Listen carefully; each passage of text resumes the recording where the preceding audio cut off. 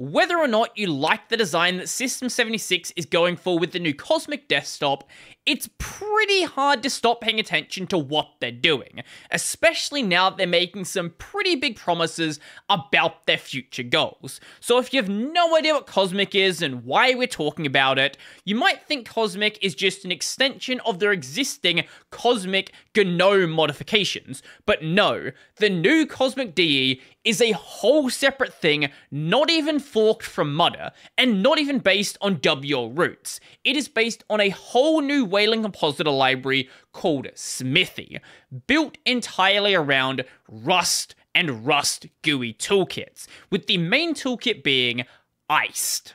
So any of the existing GNOME tooling which is built in GTK they want to include in their new environment needs to be rebuilt in their new toolkits. Now, there is some tooling being worked on to help simplify this process, but either way, it is going to be a massive endeavor. Along with this, just earlier today, they announced the introduction of another toolkit, this toolkit being called Slint. A great start to the week, PopOS Official will collaborate with us to offer Slint as an alternative toolkit for application development on Cosmic Desktop. Now, you've very likely never heard of Iced or Slint.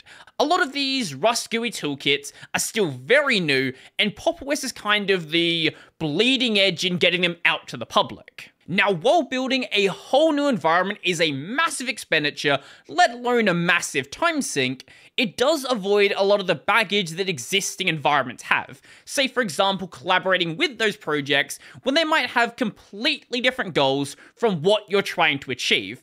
And in a recent blog post from System76, they explain what some of those goals actually are. The new compositor will have better integration and provide better support for features like high DPI, HDR, and fractional scaling. Now, we'll get to HDR in just a moment. High DPI and fractional scaling are basically two pieces to the exact same puzzle, and according to Stick, one of the engineers working at System76, doing this is not going to be that difficult, unlike certain other GUI toolkits. GTK does not support fractional scaling on the toolkit level. It relies on the compositor for this support, which is why they look kind of blurry if you closely inspect it. Iced, on the other hand, natively supports fractional scaling, and we can get more accurate pixel precision than Cairo. Now, it is kind of amusing that he says that as like a really big feature for Iced. In reality, basically every modern GUI toolkit that isn't GTK also supports fractional scaling. GTK is just left in the wind and is probably going to support it in like GTK 5 whenever that happens. Now, there's also been the recent merger of the Wayland fractional scaling protocol, so by the time the Cosmic desktop is actually ready to ship out to the users, this should all be fine. Whereas HDR, high dynamic range, on the other hand, is a very, very big claim for Linux. I've got a full video coming out very soon about the state of HDR on Linux, but the short of it is, in the context of the desktop, it's not. There's just not HDR. There is an early protocol in the works for Wayland, but it's still a very long way out. There is some basic support for sending HDR data in Western, but it's not ready to be used to actually display HDR data. So hopefully, if System76 is taking this seriously, any of the work they do involving HDR, involving getting it working in their compositor, they do try to send it to upstream projects for everybody else in the Linux space to properly make use of it. But one thing I can say with like 99.999 continuous % certainty is if they do have this HDR support, it is only going to be under the Wayland session. I find it incredibly unlikely they're going to make massive changes to the Xorg codebase to support it under the Xorg version. Mixed in with giant claims like this, there are some far less surprising features like tiling, for example. along with this, a bit further down, having sensible behavior across multiple monitors, deciding whether you want to have dynamic or static workspaces, so either adding new workspaces as you need them, or a set number of workspaces. The behavior of stacking windows, so a floating window, and shortcuts for doing your tiling. Now, it needs to be said, but the new Rust Cosmic Desktop isn't supposed to be this whole new separate thing, different from what they were already doing, which was Cosmic, which is GNOME with some theming and a bunch of plugins. This new Rust Cosmic Desktop is supposed to be a lot like that experience, taking what is good, improving upon it, and giving the users the best experience possible.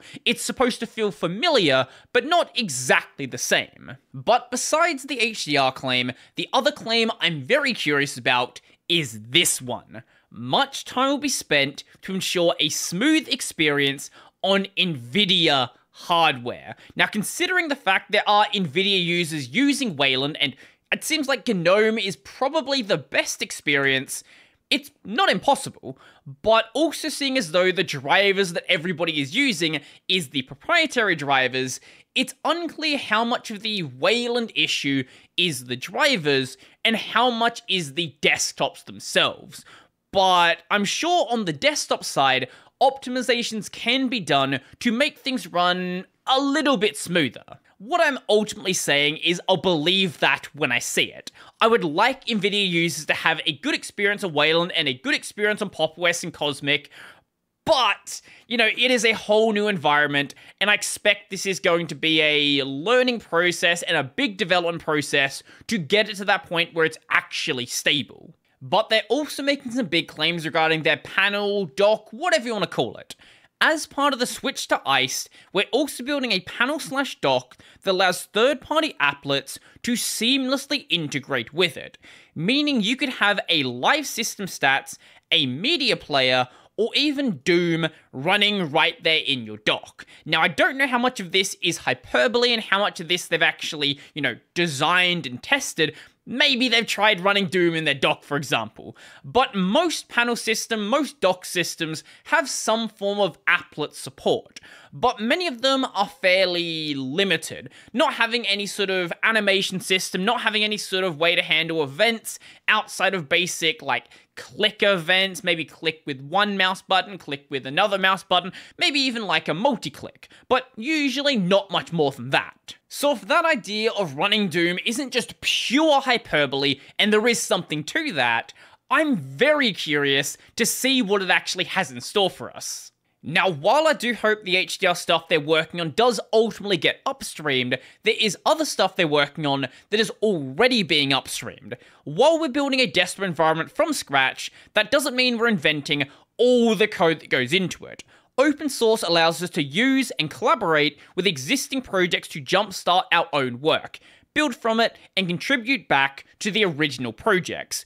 With our Cosmic DE updates going forward, we'll link to some of our upstream contributions to projects like Iced and WNet so that people can see for themselves the collective benefit of creating open source software. Now, most of these aren't individual contributions, these are searching by those specific authors. So there might be a bunch of things there that are also being upstream, some of which are being merged, some of which, don't get merged because they just don't care enough upstream. And another thing they included is an updated look at one of their existing applications. This is for workspace settings. And I know some people aren't a big fan of the coloring they're doing or the way their icons are shaped, but keep in mind everything is still very much alpha right now. All of the padding and stuff like that can be changed. I think when it comes to the colors, at least in the dark theme, it looks really good. When I look at this, it screams PopOS. It might not be your personal favorite style, but I can instantly tell where this is coming from. And they have another example over on Twitter. Now, this is also, once again, very early, but it is demonstrating the way that a sidebar in the settings menu may function. This, I think, was thrown together in a single night, so don't expect it to be absolutely perfect. Also, they have a couple of custom icons made, and I think they look pretty good as well. But there is one other neat thing in this picture as well. If you're a gesture enjoyer, there is going to be gesture support as well. This is demonstrating the 4-finger gestures, but there is talks of doing 3-finger gestures as well. How customizable this is going to be, I'm not really certain, but I would imagine your basic tiling behaviors like swapping between desktops, maybe swapping focus, maybe moving windows around, things like that. I don't personally use a laptop, I don't personally use a trackpad, but if I did, I do like having gesture support there, at least as an option. While Cosmic is still a fairly long way away from prime time, a fairly long way away from just shipping to the regular user, it seems like it's coming along pretty well, and System76 wants to address a lot of these issues that plague Linux and plague the Wayland desktop. So if they can actually do it, that would be crazy. Once again, I'll believe it when I see it, but I'm certainly keeping a close eye on it. So let me know your thoughts in the comment section down below. Do you use PopOS? Are you going to try out the new Cosmic desktop when it's properly available? Or do you just not care and have no idea why you watched this video? I would love to know. So if you like this video, remember to go and like the video. And if you really like the video and you want to become one of these amazing people over here, go check out my Patreon, subscribe, salary bearer pay, linked in the description down below. I've got a podcast called Tech Over Tea. I've got a gaming channel called Brodie Robertson Plays. That's going to be it for me, and I'm out.